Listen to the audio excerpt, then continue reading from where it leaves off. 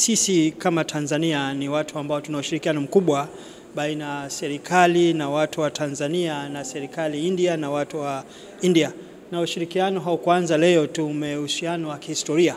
Umeanza miaka na miaka toka wakati wa Mwalimu na rais wao kule tulikuwa na ushirikiano, lakini ushirikiano huu umezidi kuongezeka miaka hivi karibuni, ambapo sasa hivi Tanzania na India tuna ushirikiano mzuri hasa kwenye sekta ya maji.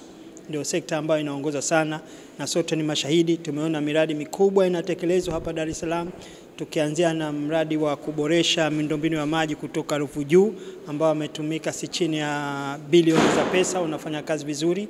Kuna mradi mwingine wa kujenga mabomba na matangi kupitia maeneo ya Salasala ambayo unafanya kazi vizuri.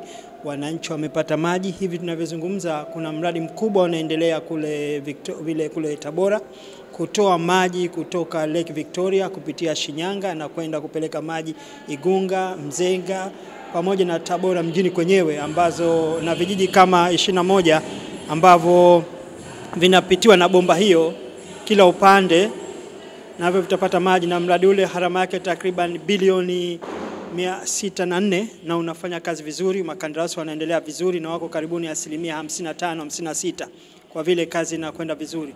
Vile vile tuna mradi mkubwa ambao utaanza hivi karibuni wa kupeleka maji kwenye miji 25 pamoja na Zanzibar, ambao harama mradi huo itakuwa ni trilioni 1.2.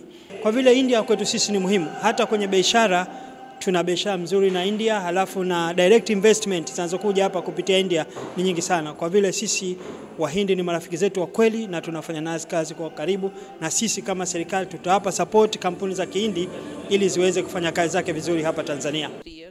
We have very good achievements to our credit, and I think as you saw, Minister of Water and several other dignitaries, they mentioned about